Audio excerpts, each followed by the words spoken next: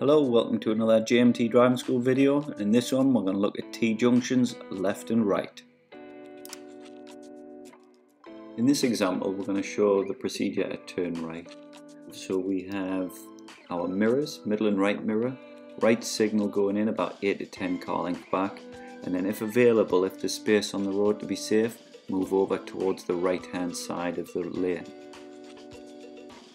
So we'll see that in action here. We've got the mirrors done, the signal goes in, slight move to the right, although not massively because it's a thin road. First gear goes in on the approach, so we're ready to pull away if there's any gaps. Because there's a car coming from the left, just put the handbrake on so we can set our feet for the pull away. As the car gets in front of you, drop the handbrake and that'll follow them out. That's the best way to manipulate medium to smaller gaps. Right, in this next example, slight difference. This one's a little bit easier to see. It's a more open junction, so we've got the same procedure: middle right mirror, right signal. The cyclist comes around the corner there. They could have came in front of the car, so it's always worth going nice and slow to T-junction. So in this one, there's no stop, but that first gear was ready, and that's kind of why I wanted to look at those two examples together, because one of them was quite a blind junction, one of them was quite open.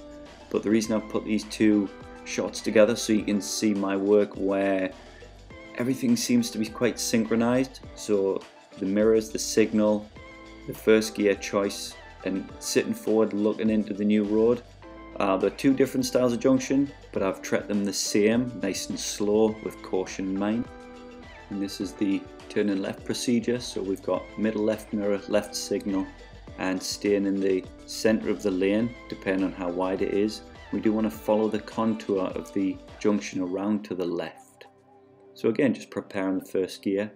We can see cars are coming, so it's worth a stop, a handbrake and prep. The car's put its signal on and slowed down, so we just simply need to drop the handbrake to proceed. So if we have a little bit of a closer look at that, again just at the car control issue. So we've got middle left mirror, left signal, moving back into the center of our lane. There goes first gear, starting to get prepared on the way in. So we are ready. If that was a clear road, I could have just gone, but the stop's there.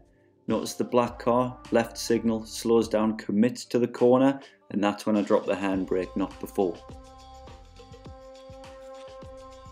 Alright, in this next example, we're going to look at quite a common problem where if there's a parked car near a junction, students often don't come back to the optimum position to turn left or right. So you'll see in this example here, we've got the silver car on the left.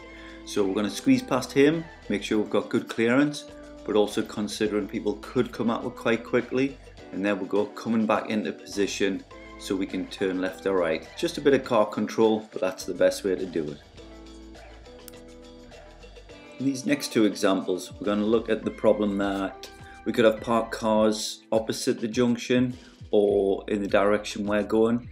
So you'll see when we approach this T-junction here, we're going to turn left. So reasonably easy, but straight ahead of you there's a parked Mini and then a white car on the left.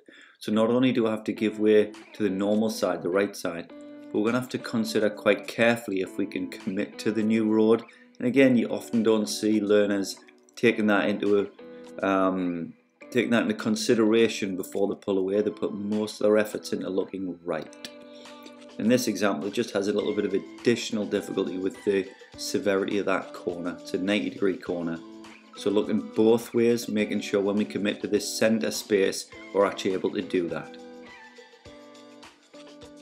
So we're going to look at, it's not rare, but it's more rare, turning right on a T-junction onto a one-way system. So you can see here that we're going to turn right onto a one-way system.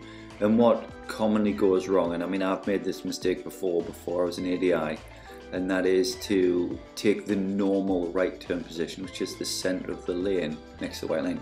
But because all traffic must turn right, you would go over to the right hand side of the road to turn right.